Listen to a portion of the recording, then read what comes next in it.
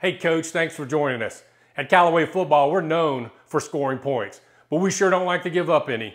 During the course of an entire season, we only allowed an average of 7.2 points per game. And the main reason for that was we were a sound, fundamental tackling football team. So let's talk tackling. Coming up next, right here on the Callaway Football Network.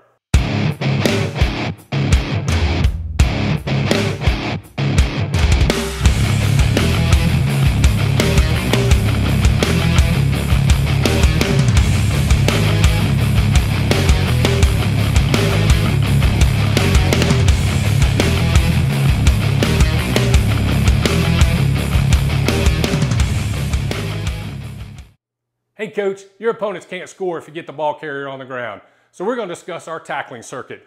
We'll start off and talk about the importance and purpose of the drill. Then we'll look at the structure, timing, and tempo, and how it sets up. And then we'll look at some live video of the drill being performed on the field by some players. And we'll wrap the lesson up with all the key coaching points we know will be beneficial to you.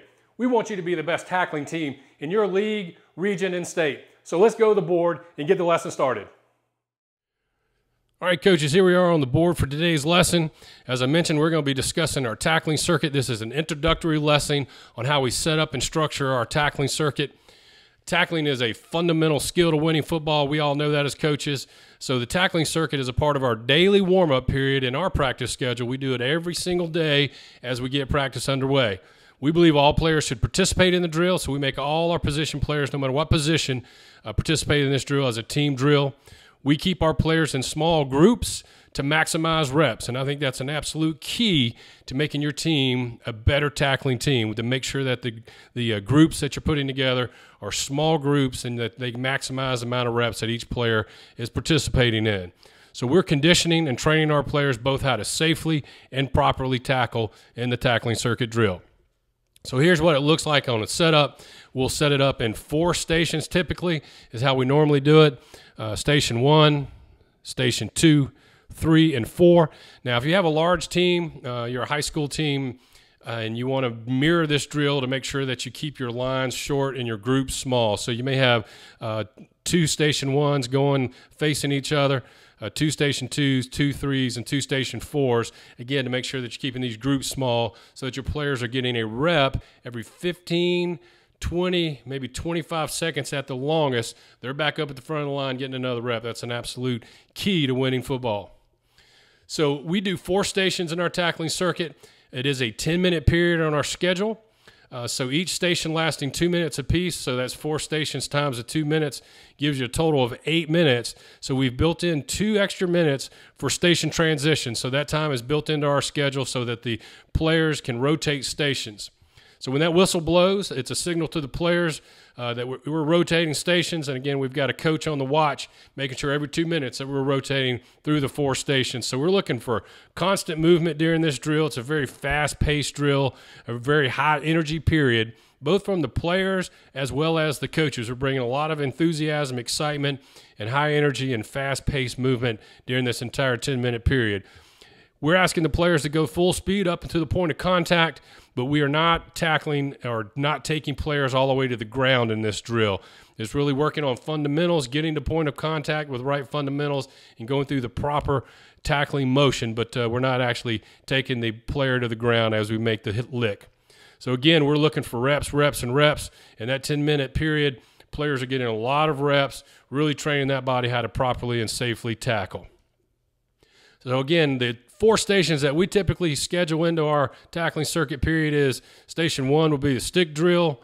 Station 2 is our fire to fit drill. Station 3 is our open field tackling drill. And then that 4th station is a drill that we call rip to flat drill. So the stick drill is really a good fundamental tackling drill. The fire to fit really works more defensive back, stand-up techniques to get off of a block out on the edge and get to a ball carrier. Open field tackling drill is kind of self-explanatory, but it's real good for special team tackling on punt coverage or kick coverage. And that rip to flat drill is a drill that we do. It's really good for the linemen, linebackers, defensive end types, as well as the defensive backs, but it's really a line of scrimmage type drill, how to rip through a block and stay flat down the line of scrimmage and chase a ball carrier. But we will do additional tackling circuit drills. We have a variety of drills that we'll plug into here. So one of the 4 stations may be different from practice to practice, but these are the 4 basic drills that we like to do because it really covers a lot of different aspects of the tackling that we're trying to teach. So let's go take a look at some video for you. Here's a still shot image of what it actually looks like on the field. As the diagram pointed out, we've got the 4 different stations here, as you see, and when we whistle blows, you'll see the kids are moving stations and going to the different group. And of course, we have 2-minute stations, 4 stations, so that's 8 minutes with some transition time in between. Basically, this is a 10-minute warm-up period that we start every practice with. Here's a good field level view of the tackling circuit drill. The camera is panning from right to left here, so the first station you're seeing here in the center of the screen is actually station 4. That's our rip to fit drill. We'll go over each of these drills in lessons 2, 3, and 4 here coming up next. But the station 3 here is obviously our open field tackling drill. As the camera pans here, the station 2 is our fire to fit drill. And then on the far left, station 1 is what we call our stick drill. But we're preaching pace and tempo here. We're preaching reps, form tackling, doing things the right way, getting our head out of contact, hitting on the rise, and all the things we've talked about, and keeping tempo and pace to the drill. All right, coaches, let's talk about some of the key coaching points that we stress during the tackling circuit. In all the drills that we do in our tackling circuit, there's some fundamental things that we want to make sure that we're coaching and teaching our players as we do the tackling circuit. First off, we want to make sure that we're always telling them, hey, we're going full speed up to contact, but we are not taking the players to the ground in this drill. We're working on proper fundamentals and form at the point of contact, making sure that we're coaching them up, and all the keys that we want to make sure that we're stressing. Always focus on safety. Heads up tackling is an absolute must. Keep our players safe today. Some of the keys are we want to focus on proper weight distribution and body control. Make sure that as we're approaching the ball carrier that we're under control. We want to get to the ball carrier's toes. We have a term that we use called toes on toes. So we want to get to their near leg. We say, hey, near leg, near shoulder. That's what our target is on the ball carrier. We want to make sure that we're not getting overextended and we're reaching for a ball carrier. We want to get up to their toes and near leg them. We want to make sure that we're bending at the knees and not bending at the waist. We don't want to bend at the waist and flatten out our back. That drops our head and eye level. That's an unsafe position. So we want to bend at the knees and get that tail down as we get ready to strike the ball carrier. One of the keys is making sure that our players know how to tackle someone with our arms and our hands. So our arms and our hands will originate from our hips as a tackler, go through the ball carrier's hips, and then up and through their armpits. So we want to make sure that the players are not in a hugging position. We're not trying to hug our opponent. We're trying to tackle them and get them on the ground.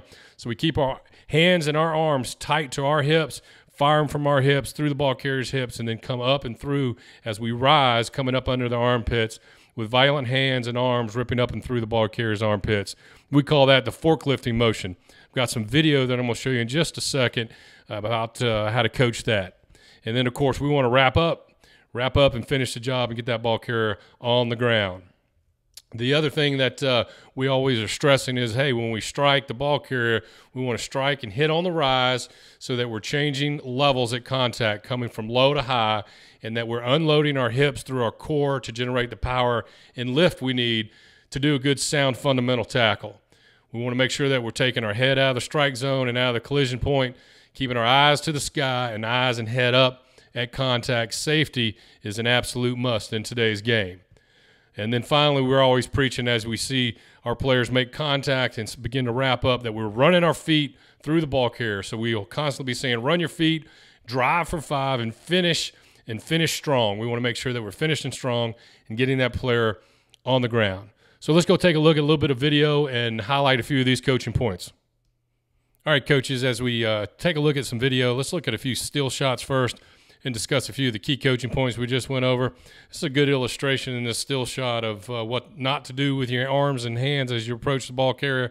As you can see here, he's got his hands and his arms fired all the way back behind his hips. That is not a good, safe, proper tackling position to be in. We want them to originate from their hips with their hands as they approach the ball carrier, not firing their arms all the way back. So we want to coach that out of the players. mainly because it drops your head level and your eye level down, and it flattens out your back slightly. It makes you want to have to lead with the head, and we want to coach that out of the players so that they can stay safe. Plus, it's not really a good position to be in. If the running back makes a move, your hands are so far back, you can't recover and hopefully get the ball carrier on the ground if he's making a move on you. But the proper way to coach this is make sure that your hands are only come back to your hips and keep them tight to your body, originating from your hips, and fire them up through the ball carrier's hips is a much better way to coach it. So here is a example of him doing it the right way. So we kind of reloaded the video. This is a still shot of his second take. A couple things that are good here. He's originating contact. You can see his hands are coming here from his hips as he begins to unload his weight. And then he near legs them. So the next step, you can see he gets to his toes. Toes on toes. He's near leg the ball carrier. This is the ball carrier's near leg right here. He has gotten to his toe, and he's in a good, sound, fundamental tackling position. You can also see his hands are coming up and through in a forklifting type position. So that's exactly the right way that we want to coach it. And that also creates your head to come up out of the contact as you take your eyes to the sky. So let's roll some film and let you look at it in full speed. All right, coaches, this is a slow motion of that video. You can see his hands originate from his hips. Arms are tight up and through in a forklifting motion, and eyes are to the sky. Let's take a look at it full speed. Good, sound, fundamental tackle. All right, coaches, a couple final coaching points for you real quick. We ask a lot of our players as coaches. We ask them to work hard. We ask them to get better every single day, to give us all they've got. So as coaches, we need to be asking the same things of ourselves. So the question we need to ask ourselves as coaches, are we improving ourselves every day? At Callaway Football, we're providing coaches at all levels, from college, high school, and youth, the resources and tools that you need to do exactly that. There are multiple ways to interact and to connect with us. First off, you're probably watching this lesson today on our YouTube channel. So go ahead and hit that red subscribe button right now and become a subscriber of our YouTube channel. It's called the Callaway Football Network. We are producing weekly shows and lessons that we're putting out on YouTube every week for coaches at all age groups. So we really think it's a tremendous resource for you, and of course costs you nothing to hit that red subscribe button and stay on top of what we're producing. In the description below, you'll find the stick drill link, so you can go straight out to the stick drill and see that specific lesson, as well as links to the fire to fit drill, the open field tackling drill, the rip to flat drill. All of those tackling circuit lessons and the specifics on each lesson are found right underneath in the description. Just click that link. It'll take you out to CallawayFootball.com, and there's much more available out at the website than just the tackling circuit, but it is a good source of information for you. Once you get out to CallawayFootball.com, you can get logged into our training center, and in that training center, you'll find a wealth of information from every drill you can imagine, how to set up your practice, how to do schedules and scripts, how to manage parents, all of the player information you can imagine, 600-page playbook. And specifically, as we talked about today, those tackling circuit drills are part of our warm-up period in our schedules. Another thing that we do in that warm-up period, we do a noose drill, a pat and go drill, and the offensive linemen have their warm-up drills. All of that information can be found at our training center out at CallawayFootball.com. So we encourage you to go get a membership out there at the website. We have free memberships available for you, as well as premium level memberships, which are what most coaches want to do. They sign up for that premium level membership so they have complete access to all the drills and the complete premium member library that we have for you out there. We are committed to helping coaches be more successful. We also have a Twitter account. You can follow us on Twitter at CallawayFB as our Twitter handle, as you see right there, as well as a Facebook page. You can go to facebook.com/Callaway Football. So we're giving you multiple ways to connect with us and to get information from us. We are committed to coaches becoming a better, more successful coach and teaching the game the right way. Coaches, that to be all for today's episode. Until next time, I'll see you on the field.